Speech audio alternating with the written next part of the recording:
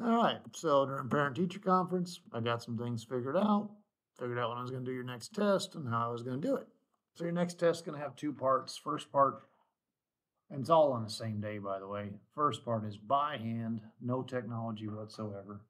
And it's just basic stuff that I feel like you ought to be able to do. So anyways, everybody ought to be able to write an augmented matrix. Remember, it goes X, Y, Z, W, bar, and your constants. I don't think there's anything too tricky about this one, but the first column is your X's.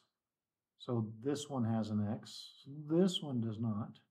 This one has one of them, and this one has 12. Your second column is your Y's. We've got a 9, we've got a 6, we've got a -1, we've got a -12. And the reason I'm doing it like this is because, well, I just am. I'm more likely to not make a mistake versus writing horizontally. We have a -5, we have a 1, we have a -10. I say that and watch me make a mistake. And a 2. And now I'm at W's. That guy has a W. Nobody else does. And then we have a 5, a -2, a -12, and an 11. Anyways, there we go. Ta-da! Not too hard. Write the system of equations that associated with the augmented matrix do not solve.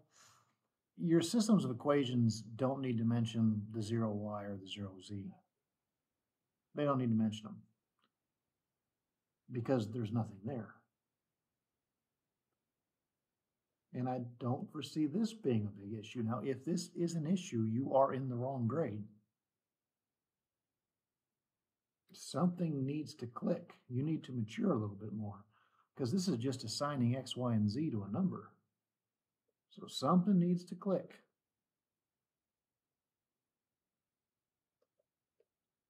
There you go. Equals 2. So hopefully everybody gets those right. Perform a row operation. I expect you to be able to perform a row operation. Now this particular row operation is only impacting row 2. It's not a solve this system. It's not a get a 1 0 0 0 1 0 0 0 1 situation. It's just do this to row 2. So the resulting matrix is going to have no change whatsoever to either row 1 or row 3 because it's not about row 1 or row 3. It's about row 2. So row 2 is -2 row 2's. That means that this becomes a -2, and it says add row 1. -2 plus 2 is 0. This becomes -2 times 2, -4, and then add row 1, which is a 4, becomes a 0. This becomes -6, add a 6 becomes a 0. This becomes -12, add a -8 becomes -20.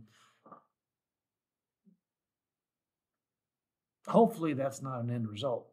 That doesn't mean anything, by the way. It absolutely means nothing because there's still a lot of manipulation. This would mean something if a lot of the other operations had been done, but actually looking at this question, this actually does mean something, so ignore me on that. This is definitely an inconsistent system. Just being silly. All right, number 4, solve this using matrices by hand. I am going to ask you to solve a very simple 2-variable system using reduced row echelon form by hand. So our goal here, if you have forgotten, would be to make this look like 1 0 0 1 and some constants. I'm going to make this one a little smaller. I'm going to divide everything by 3. 3, 2, bar 4. If I divide by 3, I'm a 2, a 3, and an 11, and that is completely optional. I just wanted to save some time. It's really all I wanted to do, nothing more. A lot of times you'll see me divide this row by whatever it is, but here I'm going to do that row 1 is row 1 minus row 2. Because 3 minus 2 is 1. 2 minus 3 is -1. 4 minus 11 is -7. And I have no idea what the one I put on your test has you do. I just don't know. This guy is supposed to be a 0. So my next operation is that row 2 is row 2, take away 2 row 1s. Hi, Coach Tears, you making it? Yeah, I'm just recording a YouTube video. You want to do some math? You want your kids to actually, go on the pass or fail. Does it matter? They're probably still going to fail. Sorry, YouTube. Oh, you should record that. Yeah, I am right now. Oh, hi, kids. That's Miss Hazelwood, who hates math. Make sure you watch this video. They can't see you. I don't have a camera on. Oh, well, learn math. 2 + 2 = 4. So we say. Yeah, I don't know what that is, but that was real cool what you got going there. Is that where you get like Y by itself or something? No, this is matrices. Oh, I thought that was a movie. It isn't. Oh, okay. Well, You got that much right. That's more than some. all right. Some kids are lucky they can breathe. All right, where were we? Row 2 is row 2 minus 2 row 1s. So 1 negative 1 negative 7. 2 minus 2 1s is nothing. 3 minus, and think about this because I know some of y'all kind of stink at math. 3 take away 2 negative 1s, it's 5. So be very careful with your arithmetic there. And now we are at 11 take away 2 negative 7s, which is actually 25. Don't just sit here and blindly copy. Make sure you understand where these numbers are coming from. 2 more operations and we're done. Row 2 is row 2 divided by 5 because I want that guy to be a 1. 1, negative 1, negative 7, 0, 1, 5. And last move is to make that negative 1 that I'm circling with my pencil here a 0. So row 1 is row 1 plus row 2 because you're smart enough to know that negative 1 and positive 1 are additive inverses. 1, 0, negative 2, 0, 1, 5. So my solution is this ordered pair, negative 2, 5. Here's my solution. Moving forward. Find the value of determinant. This is an ACT standard. It's also a Tennessee standard too, but determinant of a 2x2 is something that a high school kid is expected to know whether they want to know it or not. But the determinant of a matrix that contains the elements A, B, C, and D can be found by doing AD, this diagonal, take away that diagonal. So it's the downward diagonal, take away the upward diagonal.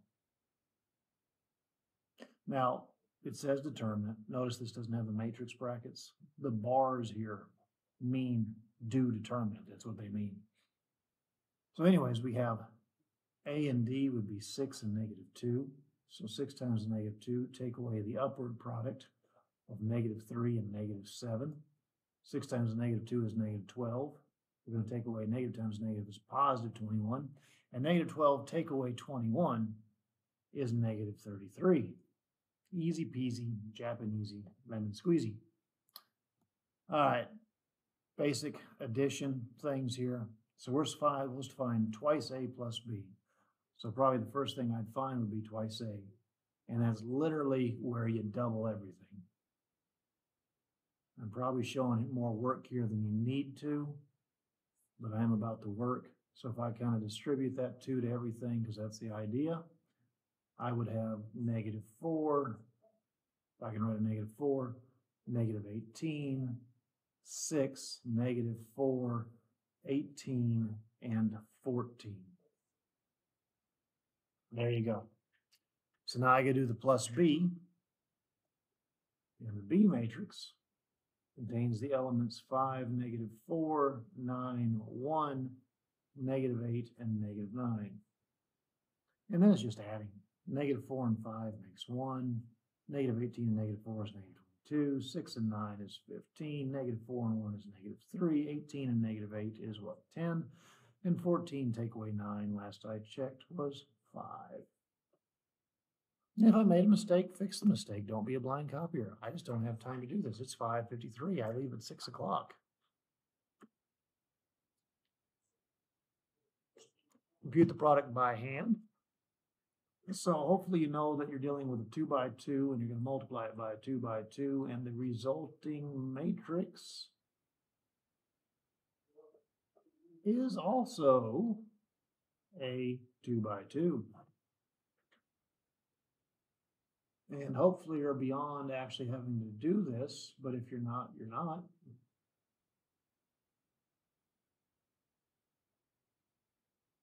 You want to find each of those pieces by thinking about where they exist.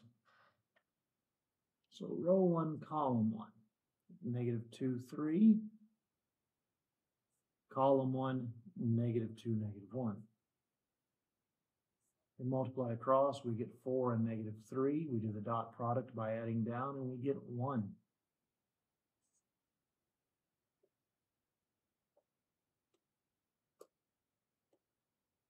Next up, I'm going to do row 1, column 2. I like to do it in order because I already have row 1 without looking, assuming I copied it down right the first place. And then column 2 would be 0, 1. So -2 times 0 is 0, 3 times 1 is 3. I add down and I get a 3. Now I'm going to move on down here to row 2, column 1. Row 2 is 4, 2. Got to turn it vertical. Don't forget to turn it vertical. Column 1 is -2, -1. 4 times -2 is -8. 2 times -1 is -2. Add down -10. And the last one I got to do is row 2, column 2. Row 2 is still 4, 2. Column 2 is 0, 1 as it was before over here. 4 times 0 is 0. I almost wrote 4 there. Bad math teacher. 4 times 0 is 0. 2 times 1 is 2. Add down and we get 2. And there is the product of those two things. And there's one more question on the non-calculator part. I'm sorry, Miss Hazelwood made this video 30 seconds longer than it had to be. Solve for x. And you are told that the determinant of this matrix is 18. So again, when you're doing a determinant, when you're doing a determinant, apparently I never saved this, the determinant of a matrix that contains the elements A, B, C, and D is equal to AD minus CB. So we're going to do this downward diagonal, -6 times 3. And we're going to take away the upward diagonal, which is a -x times an x. And we know the result is 18. So -6 times 3 is -18. A negative times a negative is positive, and x times x is x squared. We're going to shift our 18 over. X squared is 36. We're going to counteract squaring by square rooting. And there's two answers. So you have two answers. X is plus or minus 6. They're both valid answers. Have a great evening. We'll see you tomorrow. They will both work. Promise you, they both work. Anyways, that is the first part of your test on Friday.